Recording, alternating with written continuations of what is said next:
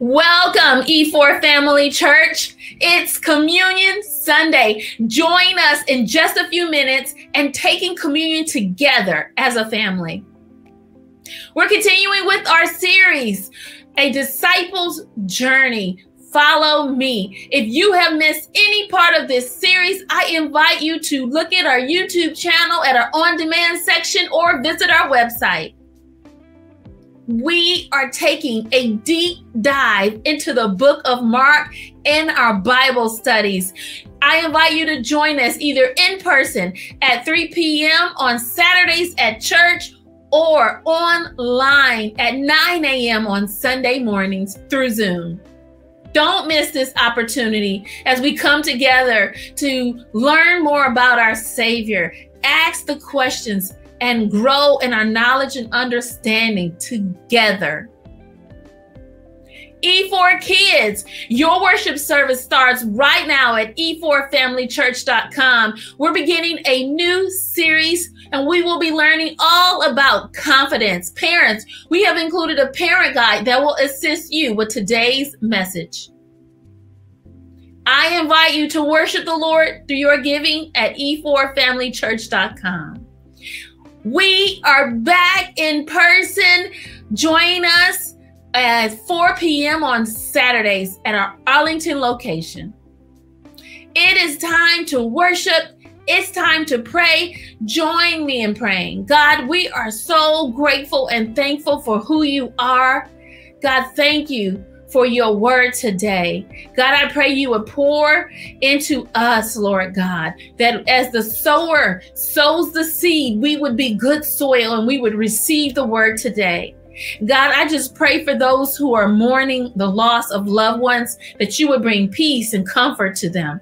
God, I pray for those who may be downcasted, God, that the joy of the Lord would be their strength.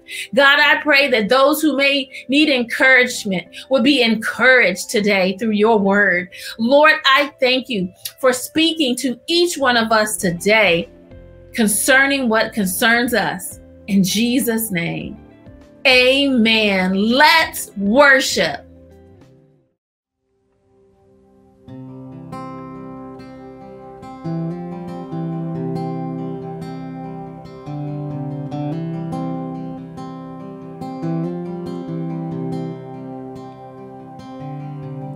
You were the Word at the beginning, one with God the Lord Most High. Your hidden glory in creation, now revealed in you are Christ. What a beautiful name it is. What a beautiful name it is. The name of Jesus Christ, my King. What a beautiful name it is. Nothing compares to this. What a beautiful name it is. The name of Jesus. You didn't want heaven without us, so Jesus, you brought heaven down. My sin was great, your love was greater. What could separate us now? What a wonderful name it is. What a wonderful name it is. The name of Jesus Christ, my King. What a wonderful name it is. Nothing compares to this. What a wonderful name it is. The name of Jesus.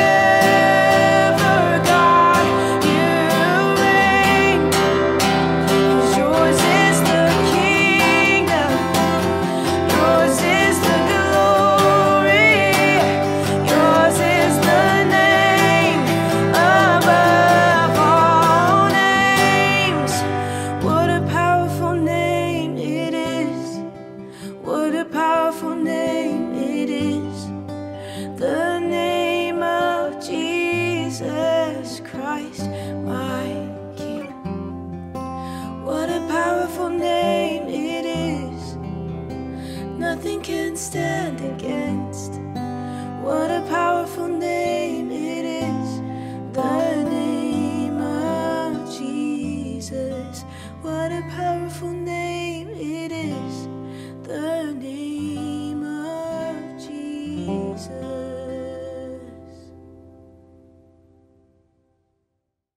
Welcome back. I hope that you've had an opportunity to get your communion elements, your crackers, toast, bread, juice, water, whatever you have. I hope you've had the opportunity to gather your family, your friends, whoever is in the home with you, so that we can prepare our hearts for communion. Let's go to the scripture. 1 Corinthians 11:27 says, so then whoever eats the bread or drinks the cup of the Lord in a way that is unworthy of him will be guilty of profaning and sinning against the body and blood of the Lord. But a person must prayerfully examine himself and his relationship to Christ. And only when he has done so should he eat of the bread and drink of the cup.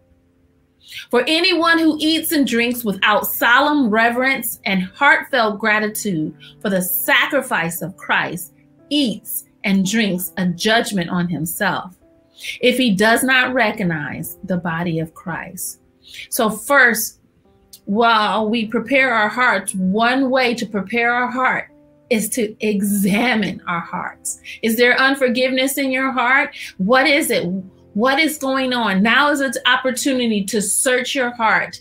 Ask the Lord to search your heart, to let you know if there's anything there that is hindering your relationship between you and him. And after you have examined your heart, maybe you heard something. Maybe you have unforgiveness. Maybe you heard something else. Whatever it is, the second step is to repent of it. And repent simply means to turn away from, turn back to the Father, right? And so I want you to do that. I want you to take whatever that is. If it's unforgiveness, repent to the Lord, ask for forgiveness, and turn back to the Father. And then ask for forgiveness, receive forgiveness, forgive others. This is an opportunity where if someone has sinned against you, to release them, forgive them, just as your Father has forgiven you in heaven. Forgive yourself. Maybe you've done something and God has already forgiven you, and you still are harboring that thing in your heart. Let it go. God says he has separated our sins as far as the east is from the west. Receive his freedom. It is for freedom that Christ has set us free. So let that go right now. And join me in praying before we take our communion. God, thank you for this opportunity to take this supper with you, Father. God, I just thank you for my brothers and sisters. We just give over all those things concerning us to you, God. We give it over to you. Anything that's in our heart that's not pleasing to you, God, bring it to our knowledge right now so that we can take communion together. In Jesus' name, amen. Let's take the bread.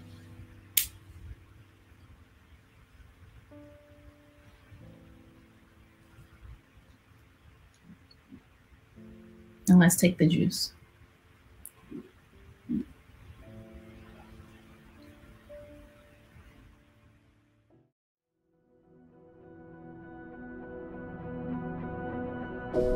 We believe that God is the good and eternal creator of all things, seen and unseen, and that he has spoken authoritatively to us through his written word. We believe that every single human being is made by God and for God, and therefore is important to God, no exceptions.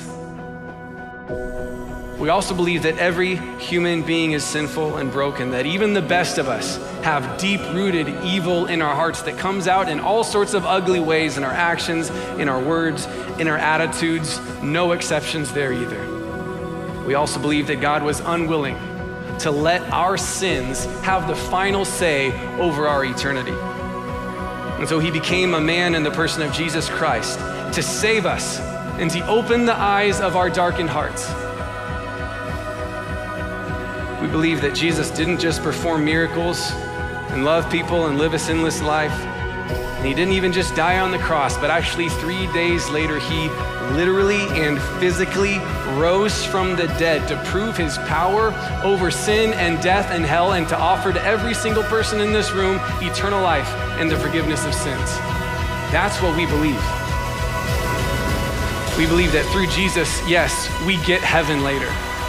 But right now, we get power and purpose and comfort and guidance and a family of faith to lean on for the rest of our life, starting right now. You cannot earn the grace of God by your good works, and you cannot lose it because of your bad ones. Otherwise, it would not be grace. No one is so good they don't need grace. No one is so bad they can't have it. But even in this very moment, the arms of Jesus Christ, the resurrected King, are open to you.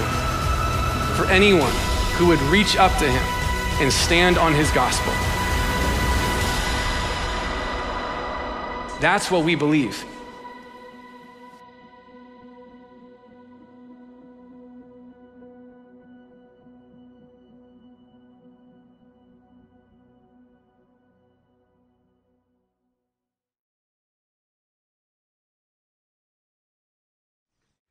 Hello, everyone. Welcome to the family.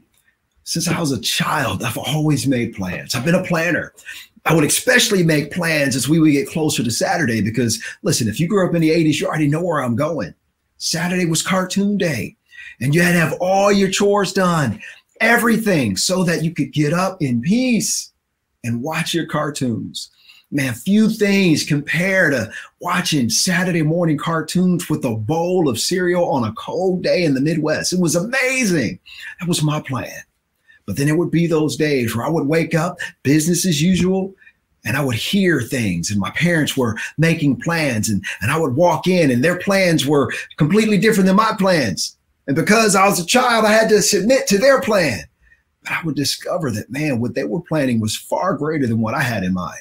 I was just going to sit down with a bowl of cereal, watch a couple of cartoons, but their plans usually involved us getting in a car, going someplace extraordinary.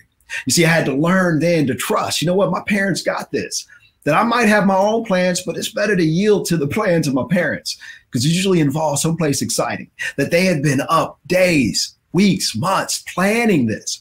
And I get it now as a dad. Jackie and I love to make plans for our kids. It's the joy and privilege. I mean, listen, holidays, birthdays are far greater today as an adult than they ever were as a child, because now I get to be on the side of planning. But friends, the truth is this: since the beginning of time, God has big plans for us. And those plans haven't deviated. But sadly, since the beginning of time, God creates the first man, the first woman, the first marriage, the first couple, and they immediately stiff-arm God's plan in favor of their own. And as a result, man, they missed out on God's best. And so the invitation we have as we read through Mark chapter 10 on this discipleship journey is we get the opportunity to say yes to God's big plans for us. Let's pray. Father, I thank you for your word. I thank you for your desire. I thank you for your plan. And Father, where we have at times been just like Adam, just like Eve, and we have deviated from your plans, Father, today I pray by faith that we would repent of that and we would run towards your plan, that we would say yes to your will, and we would do the very thing that Jesus did. He said, not my will, but thy will be done. And so, Father, we pray that over us today as we receive your word, I pray in Jesus' name. Amen. Now, as we continue on this journey, one of the big things that Jesus is confronted with is this attack on marriage. You see, there were two big schools of thought in the days of Jesus. One school of thought in Jewish tradition was under a guy named Hillel. And Hillel had kind of more of a liberal approach in terms of his interpretation of the Torah. And he would be what we would call somebody that leans left. And then there was another famous rabbi that lived not quite a contemporary. He was towards the end of Hillel's reign over the leading the priesthood and the interpretation of the Torah. And his name was Shammai. And Shammai was a little more strict, kind of black and white. And he would be one that leaned more right. And they brought this argument to Jesus. And they wanted to know that, hey, what are your views? Do you lean left? Do you lean right? And we're going to pick up in Mark chapter 10 and get Jesus's response. It says, then he arose from there and he came to the region of Judea by the other side of the Jordan, and a multitude gathered to him again. And as he was accustomed, he taught them again. And the Pharisees came and they asked him, is it lawful for a man to divorce his wife? And they were testing him. And again, what was the test? Do you lean left? Are you part of the school of Hillel, or do you lean right? Are you part of the school of Shammai? Where are you? And he answered and he said to them, what did Moses command you? And this is very important language that we have to grab a hold of. And they said, well, Moses permitted a man to write a certificate of divorce and to dismiss her. Like literally for any reason. If he didn't want to be bothered with her, he could go down to the priest and say, hey, you know what? She burnt the toast, right? Whatever reason. Moses permitted this. And Jesus answered and he said to them, because of the hardness of your heart, he wrote you this precept. And in actuality, that was not a proper interpretation, because when you read through Deuteronomy, Moses never permitted, nor did he command them to divorce. And Jesus does something very important. But verse 6, he says, but from the beginning of creation, God made them male and female. And for this reason, a man shall leave his father and mother and be joined to his wife. And he goes on in verse 8, and the two shall become one flesh. So then they are no longer two, but one. Therefore, what God has joined together, let no man separate. And this is a big thing, because what they were trying to do was trap Jesus with the law. And so Jesus responds by saying, what did Moses command you? You see, there is no command to divorce. And what he was saying was, God didn't permit this. God didn't want this. God didn't create this. Y'all did. And it was something that was introduced because your hearts were hard. And notice, there are no women in this discussion. It's a group of men that are selfish and they want what they want. And sadly, what they were doing is they were breaking and destroying marriages for any reason under the sun. It was awful. In fact, when you read through the book of Malachi, this is one of the things that Jesus is so upset by, that they are leaving these women destitute, and they were basically treating them less than a second-class citizen. And what God does is so powerful, as he elevates the status of marriage and says it's not something that Moses created. It's not something that Moses designed. It's something that I created and something that I designed. And this business of divorcing your wife from anything is not from me. Moses permitted this because your hearts were hard, and he was making some type of an allowance because you were doing it anyway. But if you ask me, I don't lean left and I don't lean right. I'm for the kingdom of God. Verse 10. In the house, his disciples asked him again about the same matter. And so he said to them, whoever divorces his wife and marries another commits adultery against her. And if a woman divorces her husband and marries another, she commits adultery as well. And when you read some of the parallel passages in the other gospels, they respond like, well, then who should get married? And Jesus was like, listen, marriage is something that I created. And there are some that are called to be single. Clearly, we see that in the life of Jesus when he walked this earth, he was not married. Now, we do know, as you keep reading through the Gospels, he's looking forward to a wonderful wedding.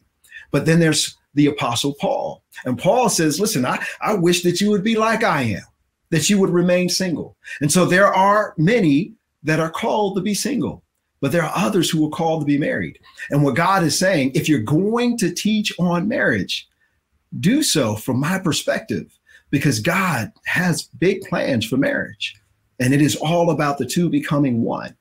Now, if you find yourself in a situation where you've gone through a divorce, listen, Jesus understands. In fact, one of my favorite stories in the Bible is so extraordinary.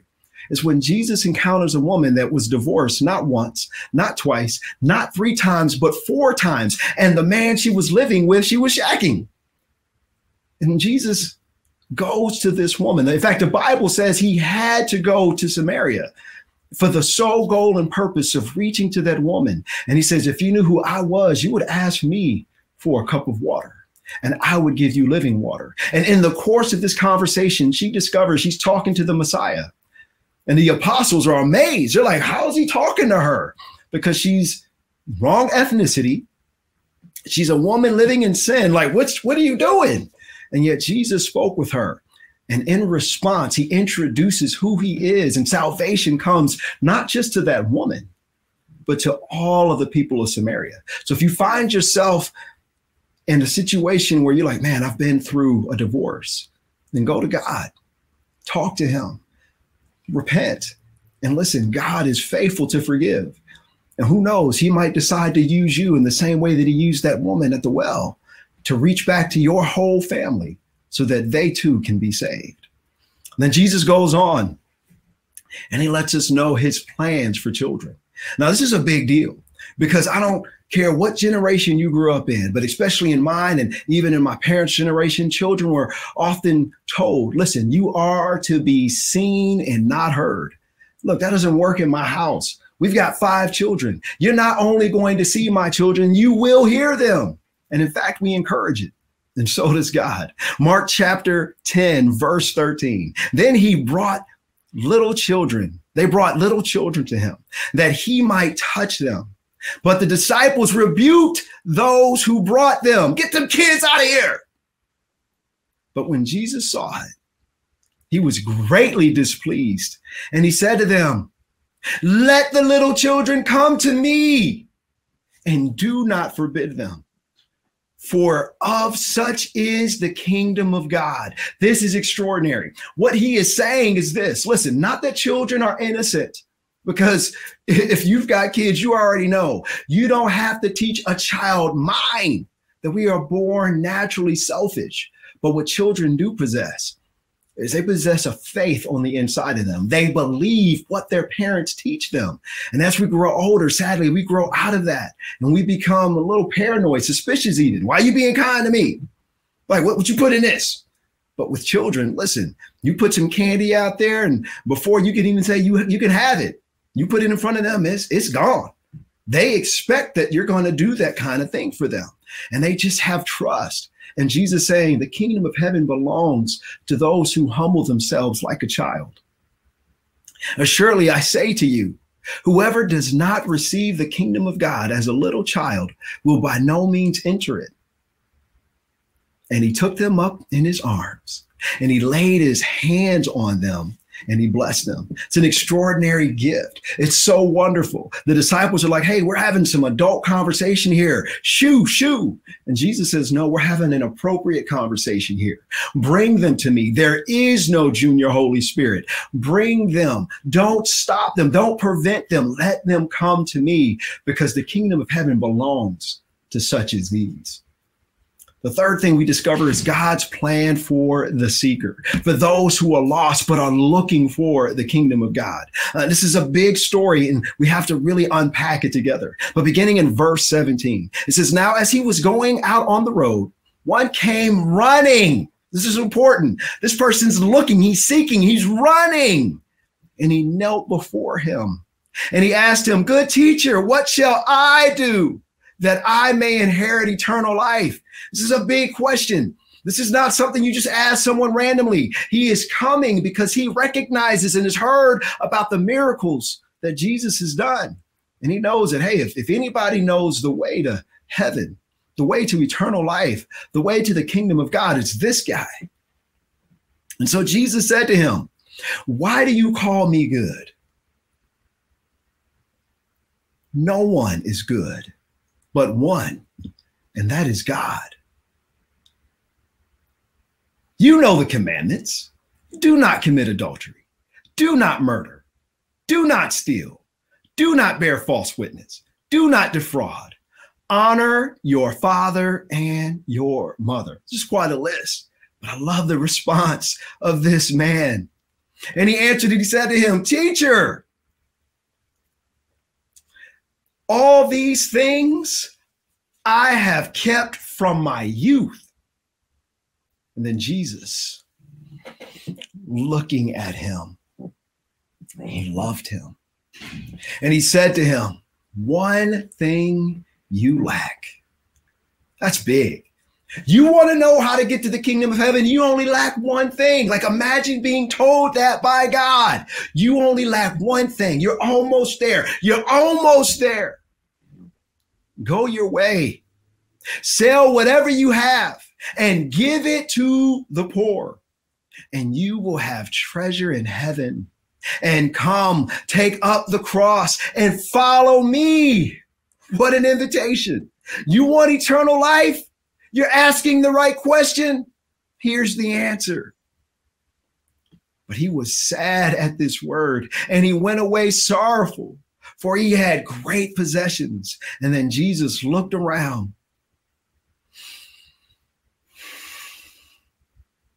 And he said to his disciples, how hard it is for those who have riches to enter the kingdom of God. And the disciples were astonished at his word. But Jesus answered again, and he said to them, children, how hard it is for those who trust in riches to enter the kingdom of God. It is easier for a camel to go through an eye of a needle than for a rich man to enter the kingdom of God. And they were greatly astonished at the saying, and saying among themselves, who then can be saved? And for them, you got to put it in context. You're like, who? Because this guy, listen to the list. He did it all. And Jesus didn't say, well, no, you didn't. He says, listen, you lack one thing. Great. You've done it all, but you lack one thing. But Jesus looked at them and he said, with men, it is impossible. That the one thing that he lacks, he can't do on his own. This is an impossibility. And notice he didn't say for rich men, it's impossible. He says, but with men, for all men, with people, it is impossible, but not with God. For with God, all things are possible. Salvation is only possible through God. Then Peter began to say to him, well, see, we have left all and we followed you. And so Jesus answered and he said, assuredly, I say to you, there is no one who has left houses or house or brothers or sister or father or mother or wife or children or lands for my sake in the gospels, who shall not receive 100-fold now in this time, houses and brothers and sisters and mothers and children and lands, but with persecutions. And in the age to come, the very thing he was asking for, eternal life.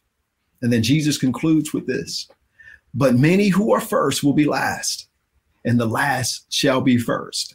We have to unpack this here because this is a big thing, but I want you to understand what Jesus is saying from the beginning, that oftentimes we hear this story and we don't put it in the right context, because when he began the conversation and he said, good teacher, Jesus responds and he says, why do you call me good? None is good but one, and that is God.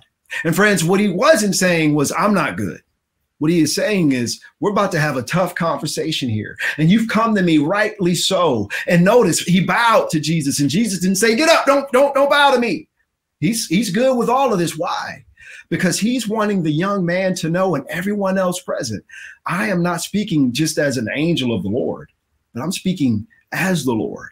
You are coming to me, and I need you to acknowledge that what I'm about to tell you is straight from heaven, that this is why I'm here. I am God wrapped in flesh.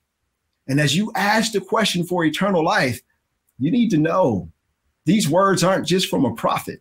These words aren't just from a great teacher. These words aren't just from a great scholar, but they're from God alone.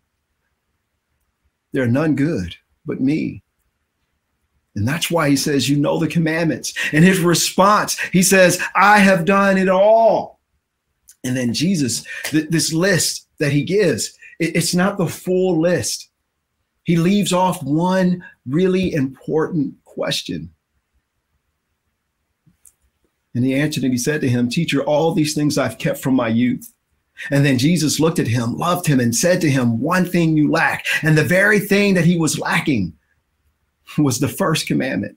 Go sell whatever you have so you can tally it up and know what your net worth really is. And then give that stuff to the poor, and you will have treasures in heaven. Come and take up the cross and follow me. He was inviting this young man to be one of his disciples. So extraordinary. But the young man couldn't do it. And the reason why was because Jesus acknowledged real quick and wanted him to acknowledge. You call me Lord, but what's your real Lord? What's your real Lord? Verse 22 tells us, he went away sad at this word, and he went away sorrowful, for he had great possessions. And then Jesus looked around and he said to his disciples, how hard it is for those who have riches to enter the kingdom of God. And the disciples were astonished at his words. But Jesus answered again and he said to them, children, how hard it is for those who trust in riches. Friends, that word trust is the same word of believe. Are you a believer in Christ? Well, friends, this man was a believer in his riches. He trusted in his riches. And the very first commandment, thou shalt not have any other gods before me. Listen, there's only one God. You need to love the Lord your God with all your heart, with all your soul, with all your mind, with all your strength. And this man couldn't do it. He instead looked at his wealth and his riches, and he wanted to have one arm around this world and the other arm around his riches. And the Lord said, you can't worship me and mammon. You can't do both. Make a choice. And sadly, the man did. He walked away sad, knowing that I can't pay the price for eternal life, because the price is for me to give up this life and instead to choose the life that God has for me. It's a big deal. Then Jesus goes on, because he not only is sharing his heart for the seeker, but chapter 4 is extraordinary because he also lets us know his plan for the lost. 10:32. Now they were on the road going up to Jerusalem, and Jesus was going before them, and they were amazed. And as they followed, they were afraid. Then he took the 12 aside again, and he began to tell them things that would happen to him. Behold, we're going up to Jerusalem, and the Son of Man will be betrayed by the chief priests and the scribes, and they will condemn him to death and deliver him to the Gentiles. And they will mock him, and they will scourge him, and they will spit on him and kill him. And on the third day, he will rise again.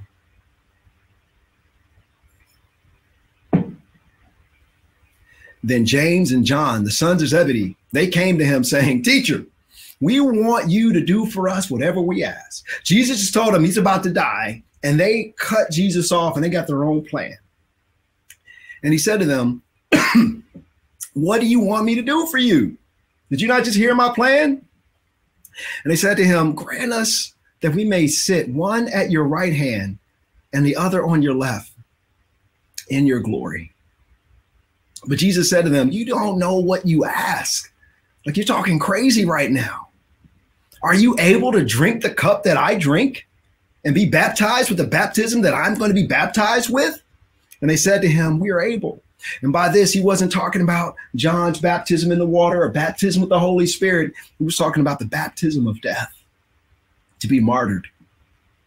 And so Jesus said to them, you will indeed drink the cup that I drink.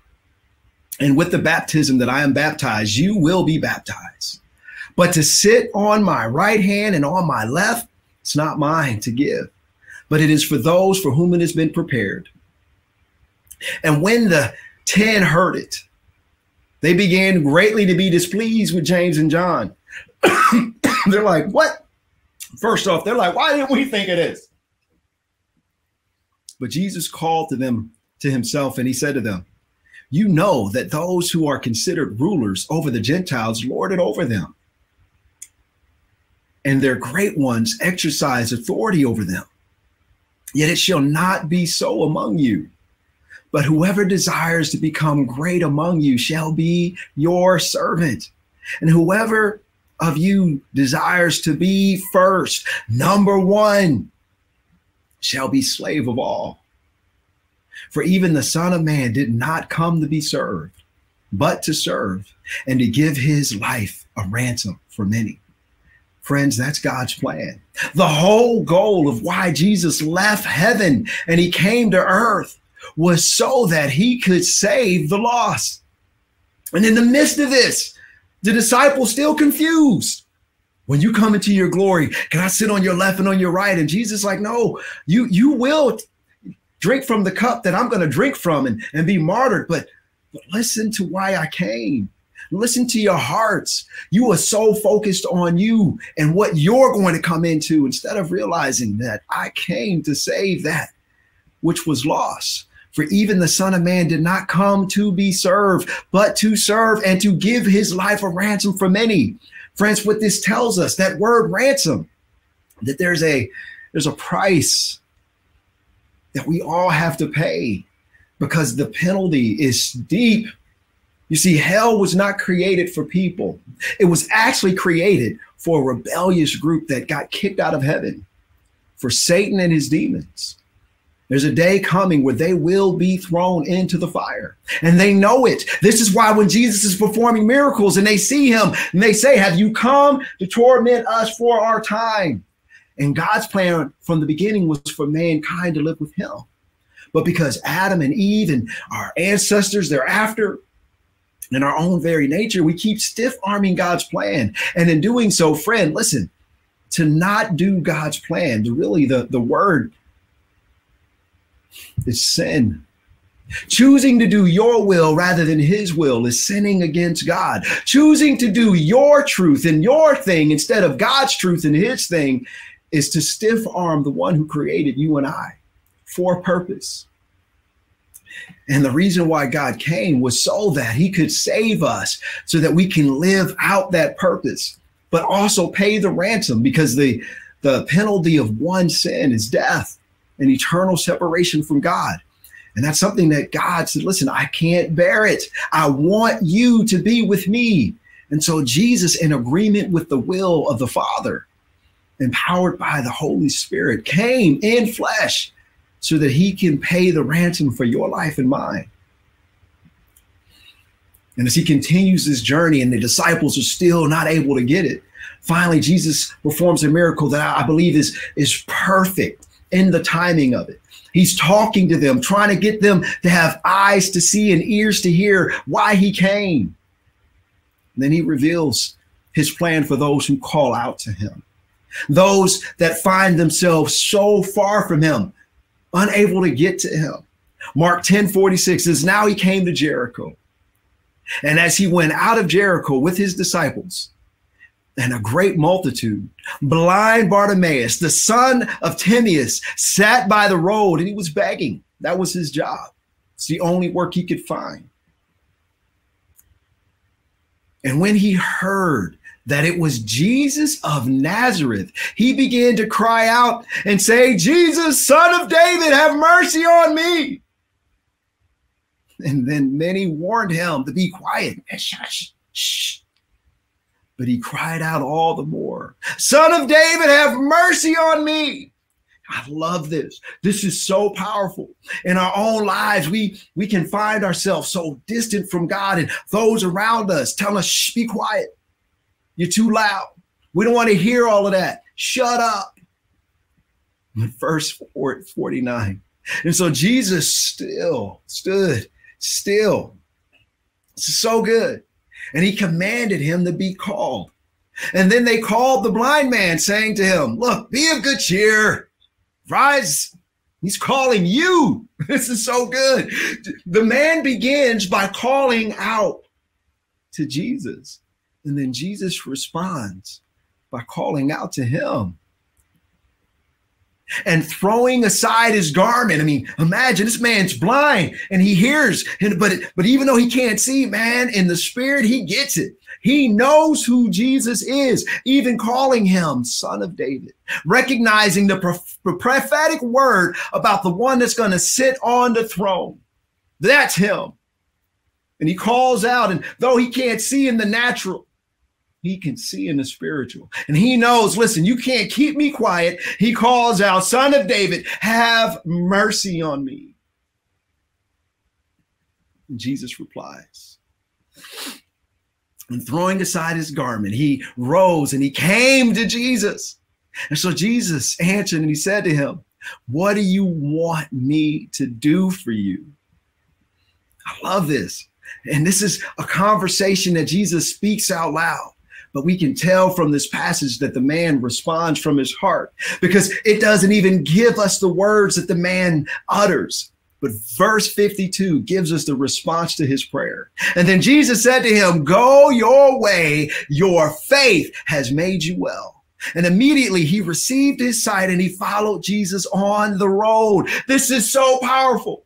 This whole deal tells us about God's plan. That listen, God loves the seeker who comes to see him, who's looking for him.